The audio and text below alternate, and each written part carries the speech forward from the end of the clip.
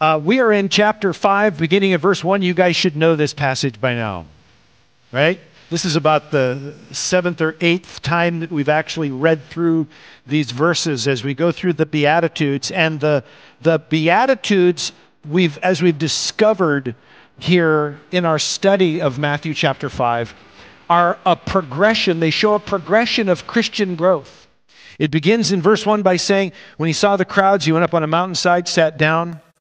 His disciples came to him and he began to teach them, saying, and then the first beatitude, blessed are the poor in spirit, for theirs is the kingdom of heaven. You'll remember, poor in spirit is all about recognizing the depravity of my heart. It's looking into my heart and seeing the darkness, the hopelessness of my spiritual condition, recognizing that I'm lost without Christ and I need him. I'm totally without hope. I'm bankrupt in and of myself.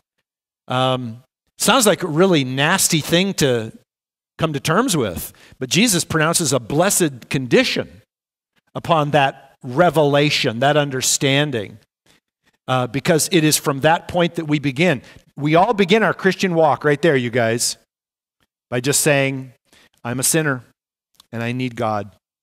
And I have nothing. I have empty hands as I approach God. And then he says, blessed are those who mourn, for they will be comforted. You'll remember that's the next step in our growth in Christ. We mourn over our sin.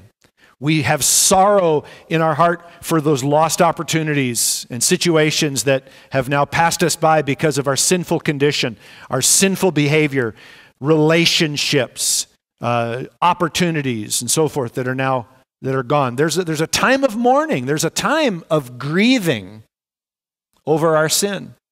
But Jesus pronounces a blessed condition for those who mourn over their sin. He says, and comfort will come into your life when you do that. Next, he says, blessed are the meek, for they will inherit the earth. You remember that's our next stop on the stairway of growing in Christ. We've seen our sin. We've mourned over it, and now we have a whole different picture of who we are. We're not pretending to be something we're not. We're not seeing ourselves as more than we really are, or even less than we really are. We're seeing ourselves now as God would have us to see ourselves. We're not terribly impressed, but we know God loves us anyway. And we begin to see other people differently too. I see you just like I see myself as a sinner in need of Christ. I don't look up to you too much, nor do I look down on you, because I understand now that we're all together in sin and under condemnation apart from Christ. And that changes the whole way I see you and how I see myself. Meekness is the result of that. That's what meekness is, right? It's really a wonderful thing that begins to happen in a born-again Christian's life, to see themselves as they really are, not to no longer take themselves so seriously. Verse 6, he said, blessed are those who hunger and thirst for righteousness, for they will be filled. This is the next thing that we discover on our journey of getting to know God and walking with him. We begin to realize that now what we used to put into our hearts no longer satisfies. Remember we sang that song this morning, I am satisfied in you. Well, before we met Christ, we tried to fill our heart with all kinds of other things, right? But now we've realized that Christ, it's only you who's really going to fill my heart in any kind of a satisfying way. And I want more of you. In fact, I'm hungering, I'm thirsting for more of what the Lord has for me. All of a sudden, some of your friends come up to you and they're like, dude, what happened to you? You're like weird.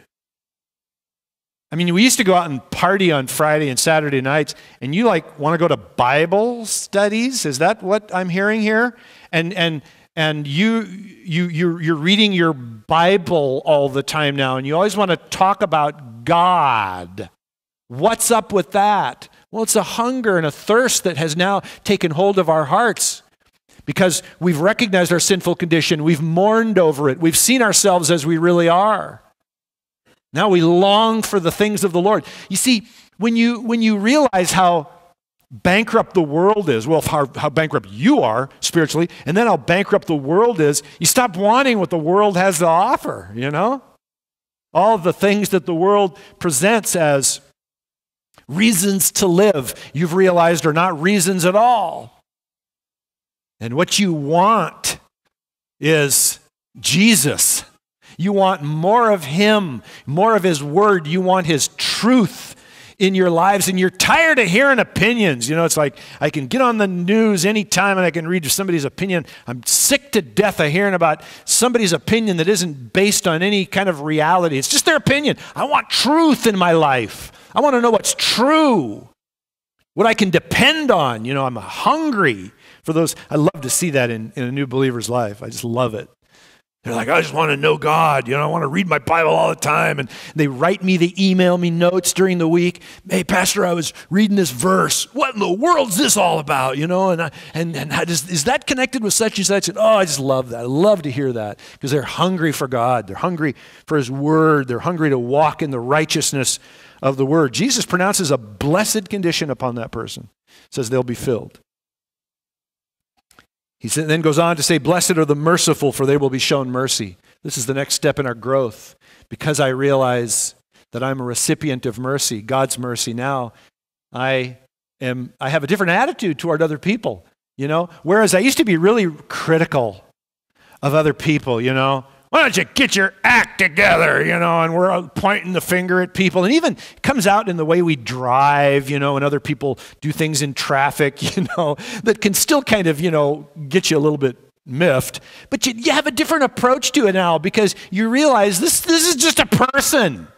This is a lost person that I'm dealing with here, you know, just like me.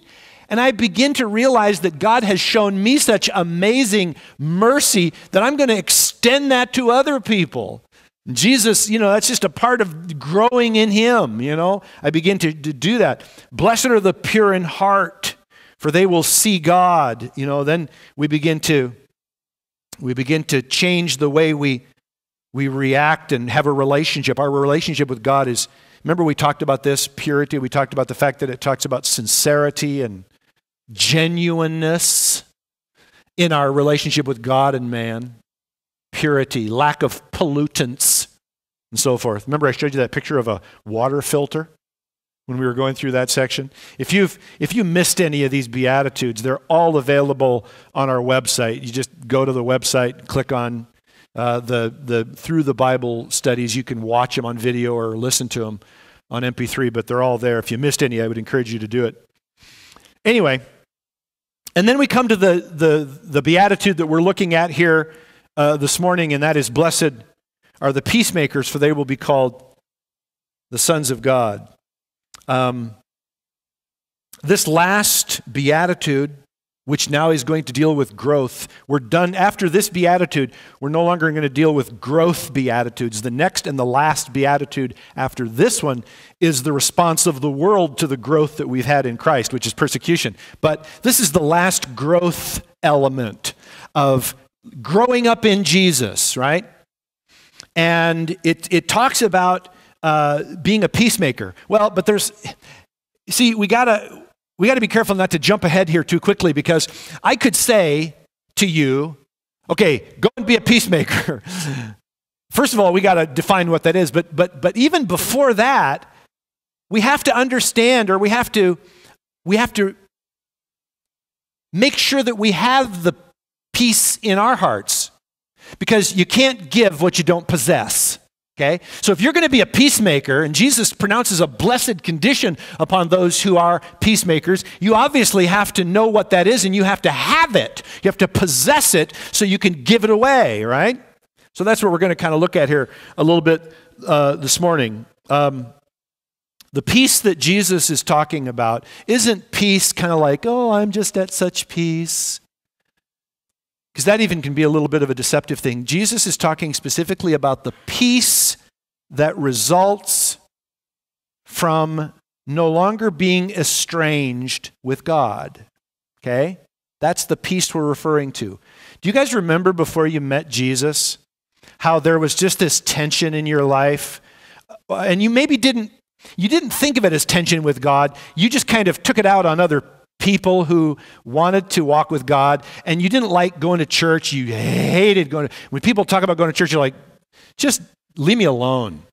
I remember first 5 years, that Sue and I were married.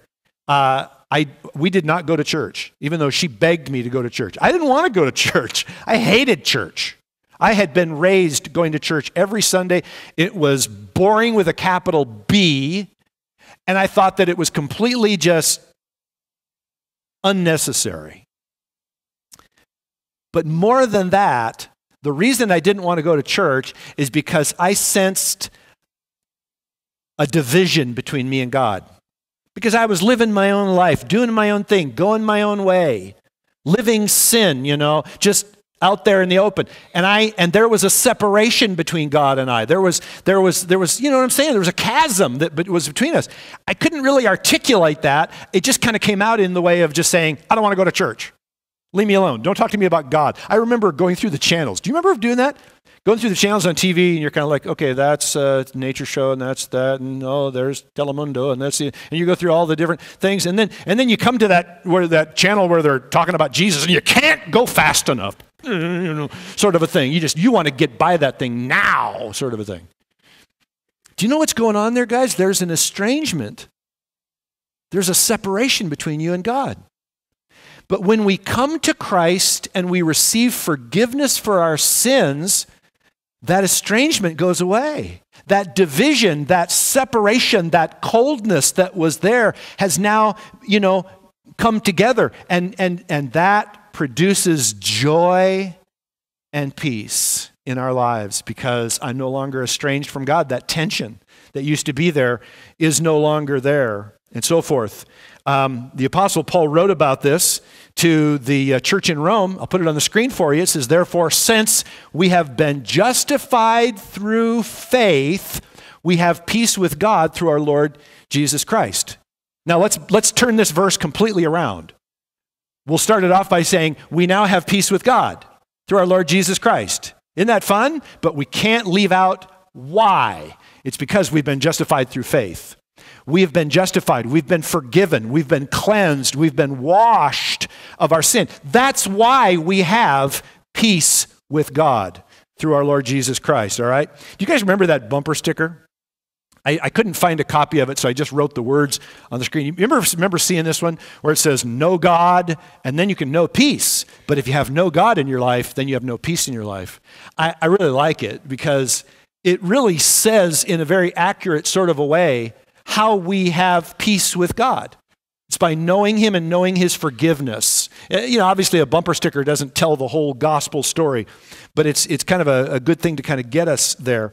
Well, what generates that peace in our lives? What is the key to having peace?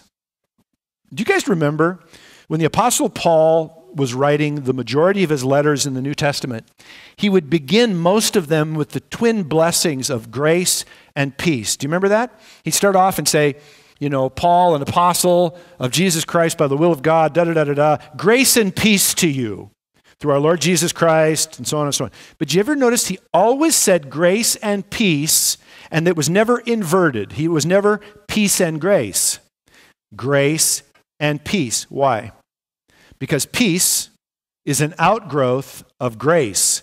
When you come to terms with the grace of God, then you have peace. Now, what is grace? Grace is God's love, acceptance, blessing in my life that has nothing to do with me earning it. Okay? And when I realize that God's love for me is not predicated upon what I have earned, but simply what He has given, that produces peace. Now, the opposite of walking in the grace of God are the people in this world, some even who may even be in this room, who have a relationship with God based upon performance. It's funny, I talk about this quite a bit, but I had another brother in the Lord who's come here for probably almost 18, 19 years, who just kind of came up to me after the service and said, I still struggle with being in a performance sort of a relationship with God. And a performance relationship basically means this. I'm going to try to live the good Christian life. And as a result, God is going to love me, accept me, and bless me. Okay? Here's the problem with that arrangement. You never really know if you've lived up to the standards. You can try, and some people even gravitate to churches that will give them rules to live by. And those rules usually have more to say about what they shouldn't do than what they should. Like, don't do this, don't do that, don't do this. And if they follow those rules, well, okay, maybe I'll know that God's going to accept me. But God's acceptance, love, and blessing in your life is not predicated on you keeping rules, doing things or not doing certain things. God loves you, blesses you, and accepts you because his heart is full of love. And that's called grace. Okay? That's what grace is. When Christians get a handle on this thing, it really creates a huge change in their approach to God. Now, the way this usually gets connected to us in our lives is when we ask ourselves one very important question. When did God show his love for me? Now stop and think about that. When did God show his love for you? When? Was it after you cleaned yourself up? That's our natural inclination. Do you know, have you ever invited somebody to church and had them say, well, I appreciate the invitation and I might come with you someday, but for right now, there's just some things in my life I kind of need to get squared away. Once I get those things kind of, dialed in, then I'll consider coming to church. That person has church completely backwards. They think you got to clean up to come to church, which to them is coming to God. I'll come to God when I get my act together. Really? Okay. Yeah, how's that working for you? Sort of a thing, you know what I mean? But what we finally come to terms with as believers at some point is that God's love for us happened before we got our act together. Look at this passage from Romans chapter 5. Paul writes this, God demonstrates his own love for us in this. While we were still sinners, Christ died for us. For if when we were God's enemies, we were reconciled to him through the death of his son, how much more having been reconciled shall we be saved through his life? This becomes this enormous revelation. It's like a light that goes on in our lives, and we begin to realize, you know what? God demonstrated his absolute total commitment to love me, to accept me, while I was still an enemy. He didn't say to me, now listen, here's the deal. Go get yourself kind of cleaned up.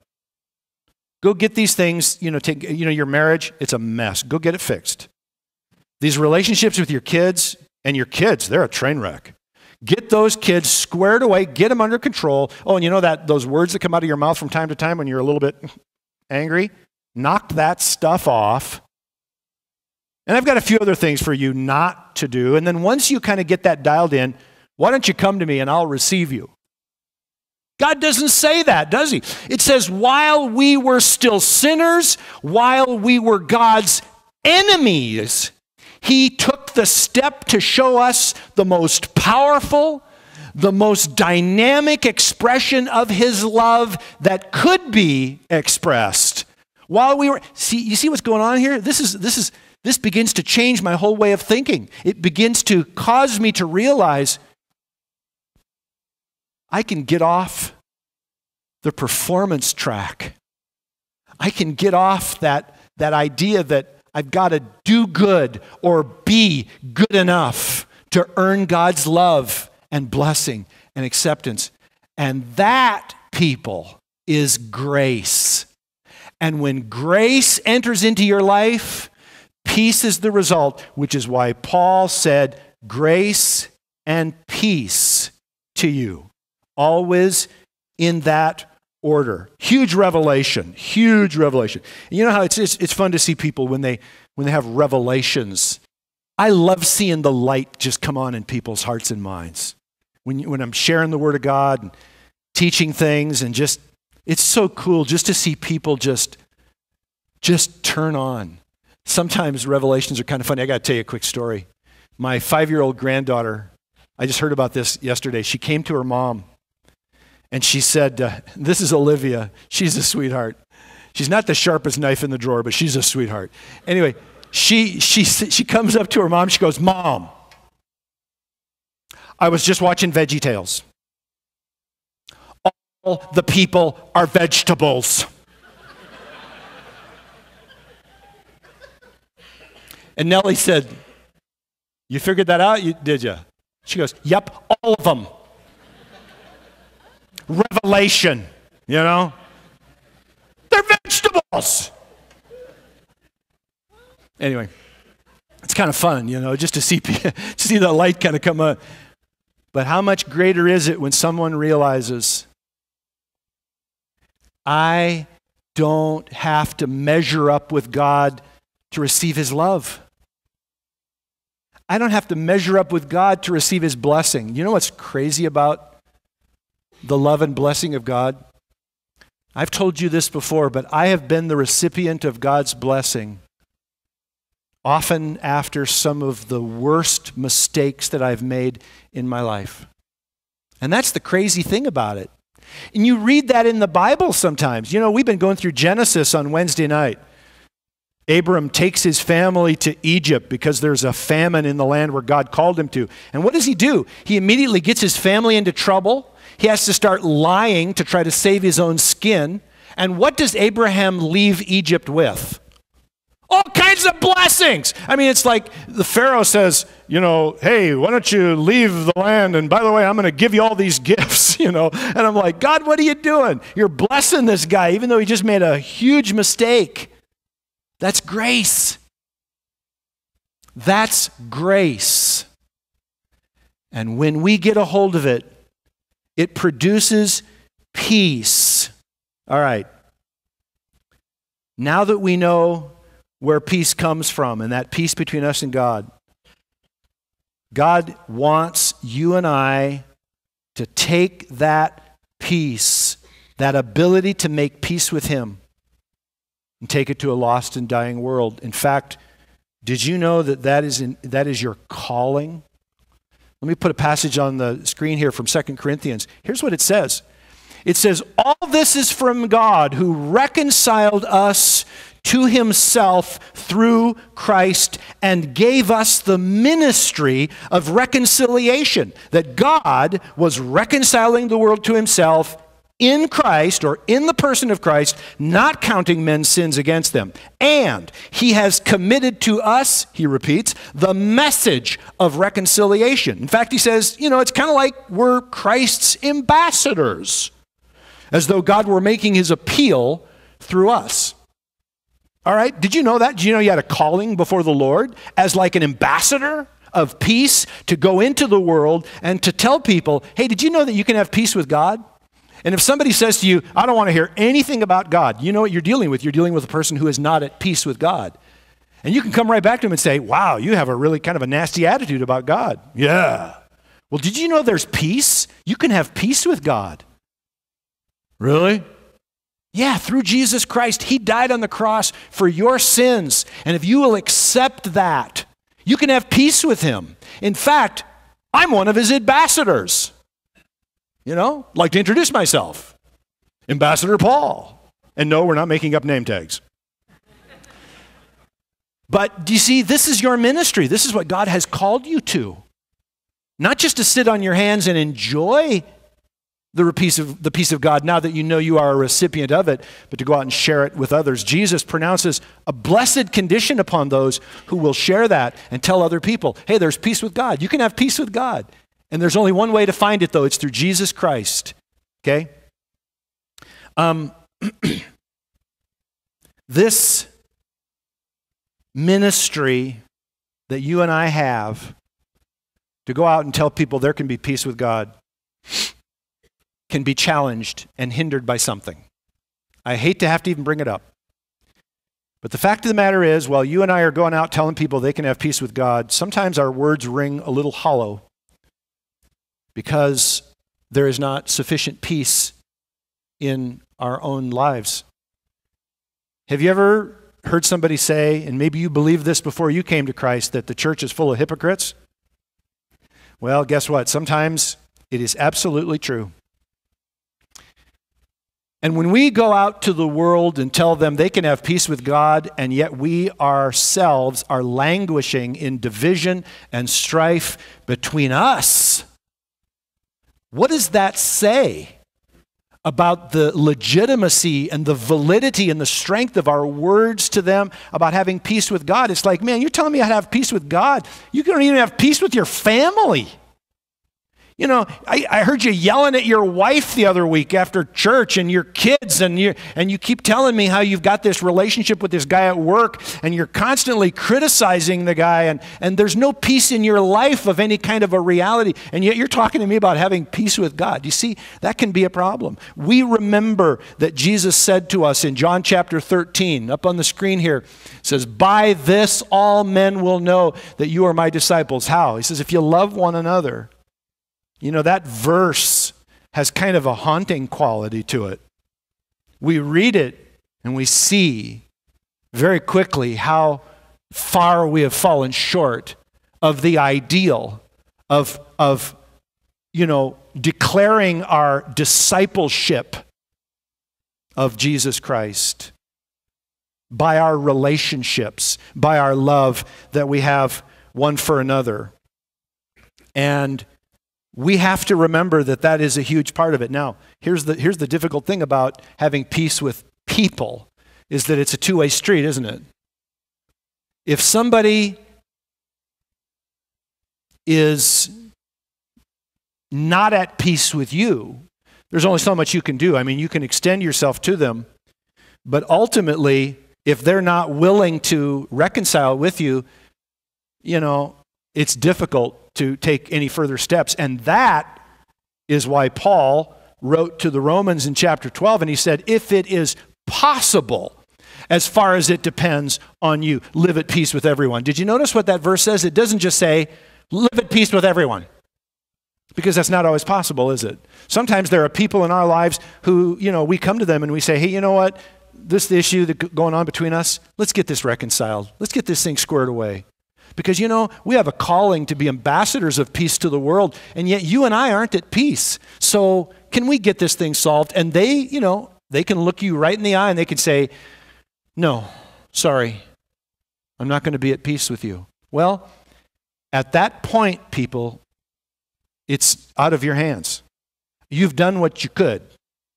Now it's between that person and the Lord, because you made an ovation to them of reconciliation, and they refused your ovation. So therefore, now they have to deal with this with God, but you have the comfort of knowing you did what you could.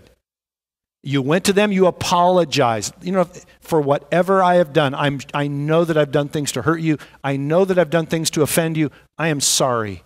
We need to get this thing squared away. We are brothers and sisters in Jesus, and this just doesn't look good on our resume of being peacemakers. We don't even have peace between ourselves. So let's get this thing squared away. They say, no, not interested. Well, you know, at that point, I think you've done what you can. The psalmist, you know, even in the Psalms, this frustration of just not being able to resolve issues is talked about. In Psalm 120, it says, too long have I lived among those who hate peace. The psalmist says, you know, I'm a man of peace, but when I speak words of reconciliation and peace, you know, they just want to talk war. Well, that's their business. That's their issue. You've done what you can. You go to that person and you say, let's get this thing squared away. And that's what you need to do. Now, let me stop here for just a moment. Let me define just for a moment a biblical peacemaker, because I've been using that term peacemaker here this morning, and some of you may have been attaching a definition that may not in fact be a true biblical definition of what it means to be a peacemaker, because some of you are peacemakers, but not in the biblical sense. And I think every family has a peacemaker in it or two. And what I'm talking about are the people who are always trying to make people get along. And if you're one of those people, you know who you are. You probably hate family gatherings because you know that people are going to come together and they're going to, be twits one to another, and you're going to have to step in there and try to resolve those issues with them. And you're like, I'm just constantly trying to, make these people play nice. And it's just so hard to get them to do that. Can I suggest to you that kind of a peacemaker isn't really what Jesus is talking about here? Because peacemakers in families are usually willing and ready to make peace at whatever cost. That's not really what Jesus is talking about. When he said, blessed are the peacemakers, he's talking about individuals who bring the gospel and the death, burial, and resurrection of Jesus into a situation to begin to foster peace. You see, in the church, we don't believe in peace at any cost. We want people to have peace, but we know that there's only one way to truly get it. It's through Christ and embracing his death on the cross. We don't say to people, well, I just really want you to have peace with God. So if you're into kind of Buddha, or you're into meditation, or you're into like some of these ancient Eastern mystic writers, and if that brings you peace, well then praise the Lord. No, we don't do that. It's not peace at any cost. Jesus paid the price. He is the cost. And it was very costly for him to bring peace between God and man. And that is the mechanism of peace that we are out sharing with people. You see, it's not peace at any cost. And so a peacemaker from a biblical sense is somebody who, because of or in the shadow of the cross of Jesus Christ, fosters peace. Peace between God and men. Peace between men and men. Women and men. Women and women, and so forth. It's because of Jesus that we can have peace. I found a quotation that I want to show you. It goes like this: people can never have peace by sweeping sins under the rug and pretending they're not there. Man's wisdom says, cover up sin, just keep things together at whatever the cost. God's wisdom says, confess sin, and my peace will keep things together. See, that's a whole different mechanism for peace, the cross of Jesus Christ. Do you know that Jesus is referred to as the Prince of Peace? And peace is what he does best, but he earned us that peace by dying for us on the cross, wiping out our sins so that we might have peace with God. And when we have peace with God, we can then be peacemakers with others and encourage them to have peace with God. Once again, though, predicated upon what Jesus did there on the cross and his death, paying our price. Amen?